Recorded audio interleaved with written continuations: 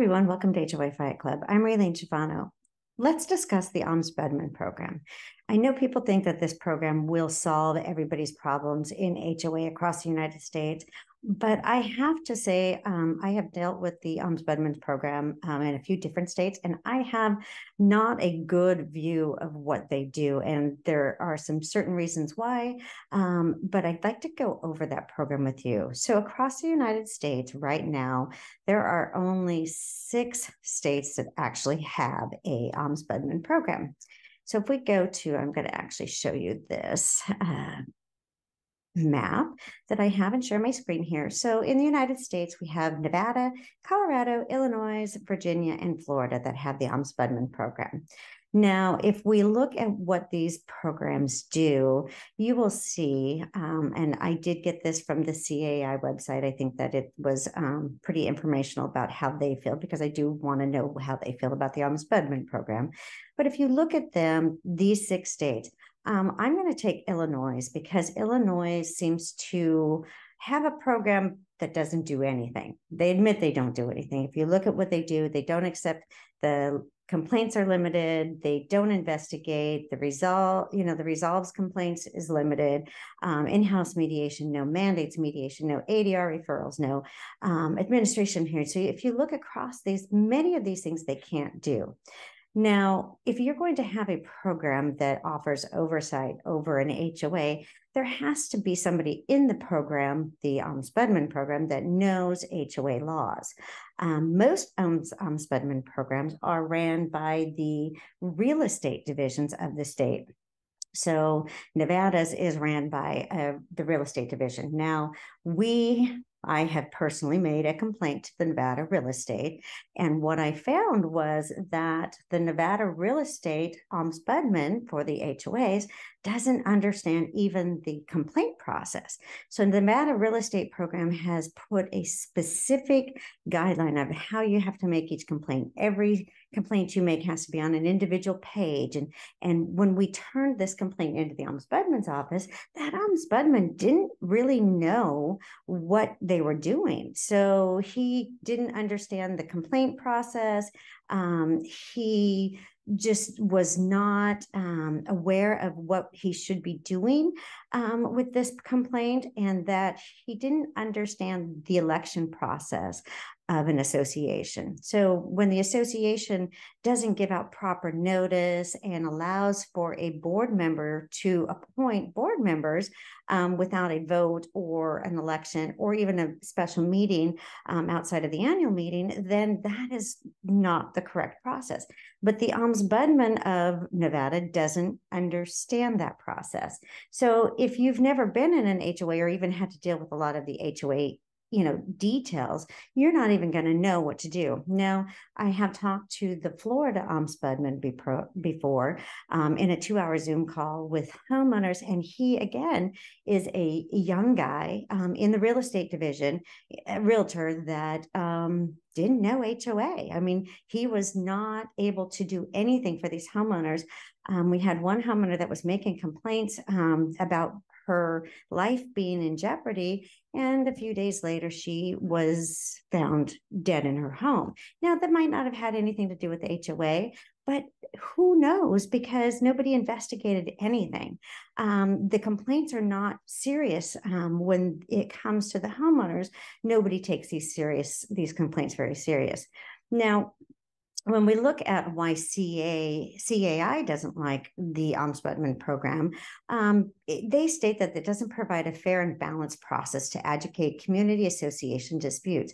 Most often, it serves to create a process by which a homeowner may file a complaint against the elected board, but does not provide the ability for the board to file a complaint against a homeowner. Well, the board doesn't have to file a complaint against the homeowner because the board's already got the power of the municipality. They're the jury, judge, and executioner. If the homeowner's not doing what they're supposed to be doing or being a nuisance, the board can actually assess fines and fees and collections for that person that violates the governing documents. So now if there's a complaint that a board member can't solve, that's probably a neighbor-to-neighbor complaint, or the board member and the neighbor have an issue personally. And we don't get to pick our neighbors. So we need to have people that understand that we don't get to pick our neighbors. You don't know who's running or serving on a board. These are uneducated volunteers. They might not be running things correctly. These boards need guidance. So if you're going to have an ombudsman program, that ombudsman would have to know the laws. And that ombudsman cannot be a CAI member, cannot be a member of a trades group that benefits from doing HOA law. So you have all these attorneys that are members of CAI. They profit from these associations that they're lobbying for the super priority liens and non-judicial foreclosure. So they have a conflict of interest. They cannot be a CAI or the ombudsman. CAI people cannot be the ombudsman and be fair and neutral. That's why I don't believe in their mediation program, because if you're in their CAI mediation program, you have to be a member of CAI. Well, that right there is a conflict of interest. So I don't think that our ombudsman can be anybody that's a member of anything. The ombudsman has to be a person that understands HOA laws, can look at a set of governing documents, can look at the situation that's happening and be able to determine where the issues are. Now, when I get somebody that makes a complaint, I can make a determination probably within a half hour of really what's going on in a program or in an HOA, depending on the evidence that I receive. Now, most of the times it's the governing documents that I receive, emails between, the homeowner and the board, or being fined or whatever, but I can usually tell what's going on. And a lot of the times what the problem is not the association, it's the professionals that are managing the association. They aren't looking at the governing documents. They aren't doing things fairly. So the ombudsman shouldn't be monitoring what's going on in the community, but we should be able to make a complaint to the ombudsman about the professionals. Look, the attorney is not, the attorney is coming after me, charging me $10,000 worth of fees for a $250 past due assessment. That's something the ombudsman could really go in and take care of by just monitoring what the attorneys are charging, what the attorneys are doing, how many people are in, have liens in that community, how many people are in foreclosure. Those are the things that I look for. So when I get a complaint from a community, not only do I take what the homeowner is saying, I actually look at the public records of the community. I look and see how many liens are applied. What attorney's doing those liens? Is it an attorney that's been with this association for 20 years, or is it a brand new attorney? You can tell a lot by just looking at the public websites, the county pages of liens and foreclosures. That gives us a lot. Now, if you want to talk about ADR, everybody should have to go through an ADR or mediation program, and that is called small claims court. That would be an easy solution for everyone. It's low cost. It can be done online. In most states, Washington State's perfect. You can file your complaint online in small claims court. $10,000 is the max. If fines and fees and all of that were taken to the small claims court program instead of being allowed for liens and foreclosures, we'd see a lot less foreclosures. We'd see a lot less liens being applied, because there wouldn't be the incentive to foreclose. Liens are applied by these attorneys because there's an incentive to foreclose. We should not be giving anyone an incentive to foreclose. And if attorneys are actually filing these cases, they shouldn't be able to charge more than $500. We're already putting these people past due. If they're not paying their dues, they're not able to pay attorney fees, especially not $10,000 worth of attorney fees. Then it comes to the election processes. Let's talk about that. That's an easy process. Was notices sent? Were they sent on time? Did the board run the program correctly when they were doing it? How many, we need to have fair elections. We have fair elections in our communities for mayor and governor and all that. Why can't we do the same type of election process in our municipalities or our HOAs? Because those are a municipality. Just because they're not a legal state or city run municipality, they are the municipality. They are making and determining decisions for all these homeowners. They're charging us fees, which are taxes. Our HOA dues are taxes. Those are taxes on the services that we have for our water, sewer, garbage, everything that comes into that community that needs to be taken care of comes out of those dues. So I think that we should have some sort of oversight. I'm just not sure that the Ombudsman program is the appropriate place. You have to have someone that knows the laws.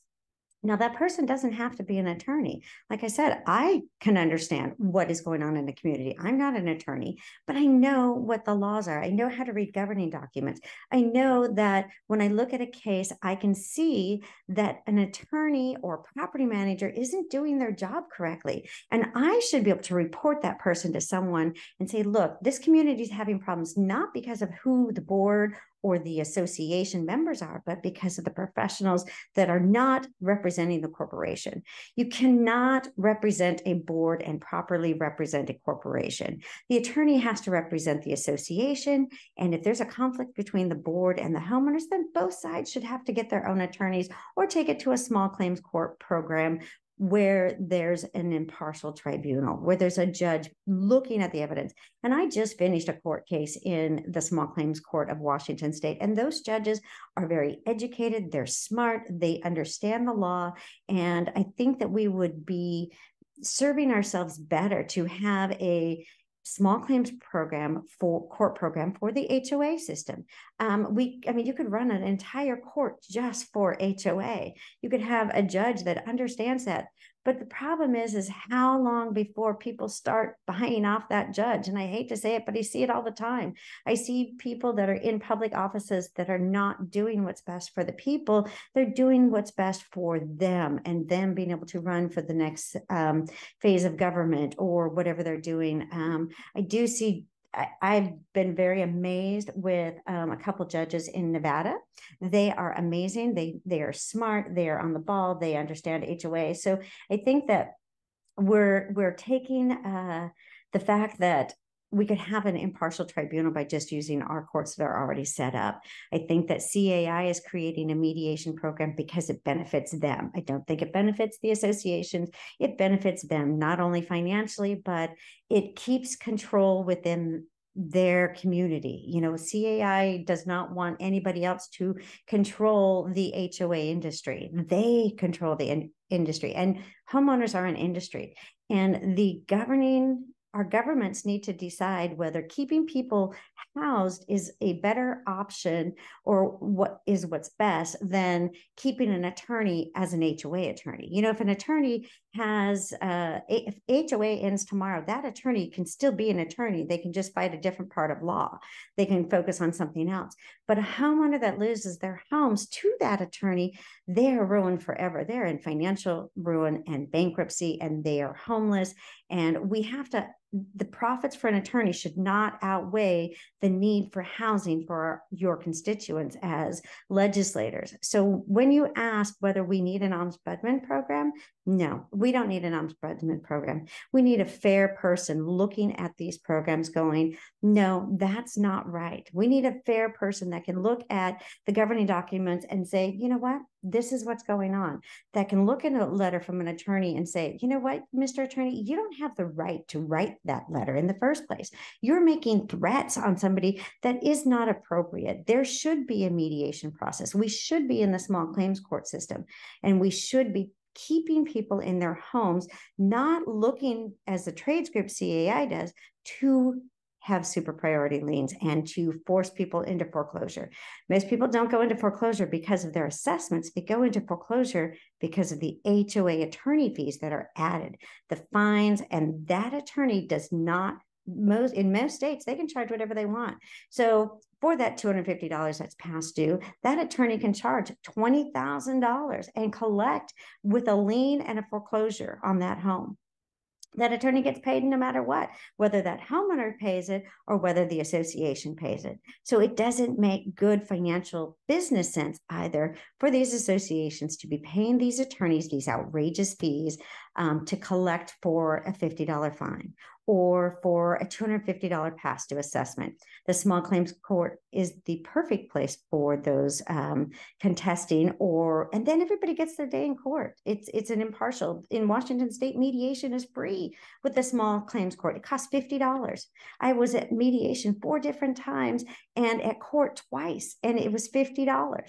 And at the end of the day, the person that lost that case had to pay that $50 and the judge's fees, which was $85. So that is a lot more reasonable for these homeowners that are having issues with their association than waiting 9 months for an ombudsman to reply, or waiting for the board to do something, or waiting for the civil courts that are $20,000 for attorney fees just to get into the court system. It's not a fair system. You talk about the dispute program not being fair. Well, the board at least can make a complaint. The homeowners, they're not even heard. So the board has the power to fine the board. The homeowners don't have the power to fine the board members that are violating the governing documents. So let's talk about what can make it fair. Let's have somebody that's impartial. You could have a national person that just looks. I work across the United States. I see it every day in every state. The cases that I work on, and I do this for free. So there's no financial motivation for me to be biased. So it really helps when there's a person that's looking from the outside in that doesn't have anything to gain. I don't live in an HOA. So once I settled my case, I moved out and ended that because it was not worth being there. But I cannot stand back and just say that everything is okay and walk away. I have to be the voice for the people that are still in those associations needing somebody to help them, not just the homeowners, but the associations. If the homeowners are healthy, wealthy, and happy, so is the association. So that's my goal, is to keep everybody happy and housed. All right, you guys, I'll see you on the next one.